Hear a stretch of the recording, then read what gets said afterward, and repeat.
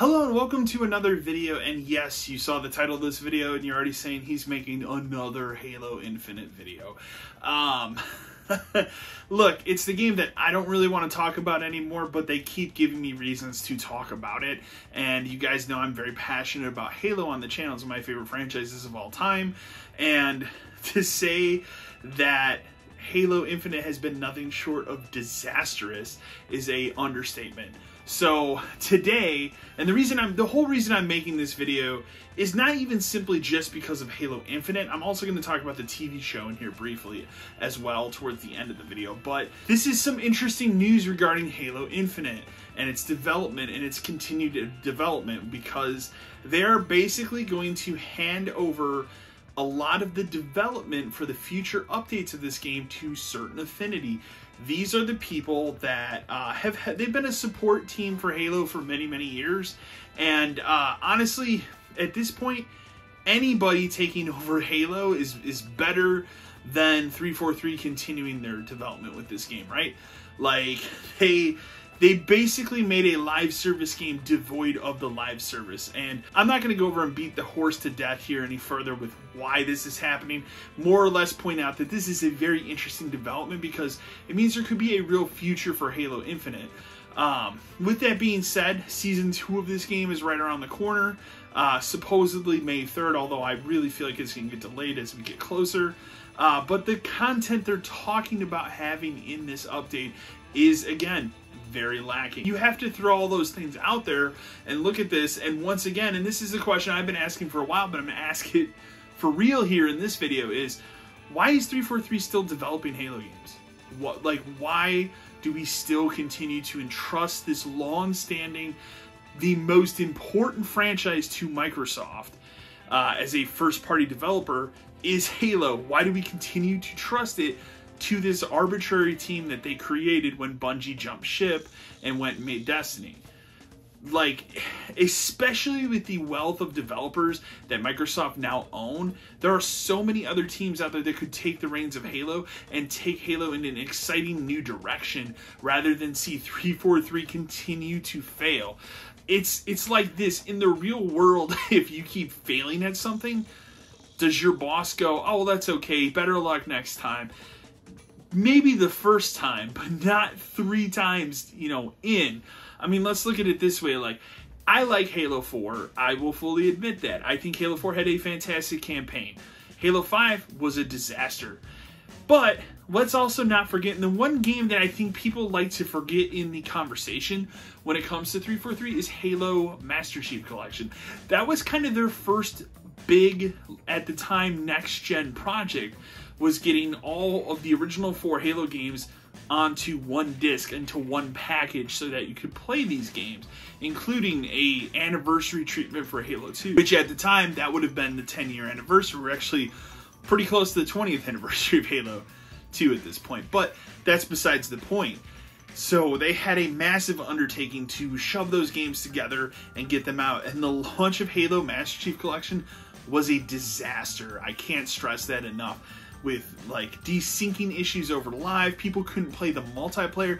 I mean, think about that. What's the thing that draws people into Halo? It's the multiplayer component, and when that's not working, there's a huge problem with your game.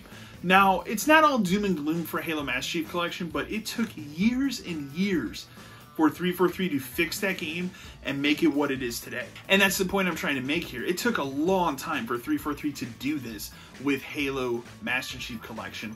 And in between that, they put out Halo 5, another game that is regarded very, very poorly by Halo fans for its very lackluster campaign and having a interesting but not great multiplayer component. I thought the multiplayer there at least was better than Infinite because it tried some new things, but I really like Big Team Battle, and they really let that down in Halo 5. So now, putting all those things aside, you have Halo Infinite, which, if you guys don't know or haven't looked into it, Halo Infinite didn't start development 6-7 years ago as the project we see it today. Halo Infinite really started its development cycle around 2018, because between the end of 2015 to mid 2018, 343 had their heads down making an actual sequel to Halo 5 because they thought the game was regarded really well, and it wasn't until they stuck their heads up out of the sand and looked around and said, oh wait, people didn't like that game, they realized we got to do something different with Halo. 343 really put Halo Infinite, I'd say that's more of a 3-year development cycle, because they quote-unquote made a new engine, which really isn't a new engine, but I'm not going to get into that right now. And then they made their game. And keep in mind, this was a game they were going to launch with the console November of 2020. They put out that footage, everybody shit all over that footage, and Microsoft had to take a step back and say, Halo's not ready to launch. And they delayed it a full year, over a year, before it actually, you know, inevitably came out last fall. So this is your #1 franchise as a brand, and the people behind it right now are failing time and time again. It's time to kick them off it.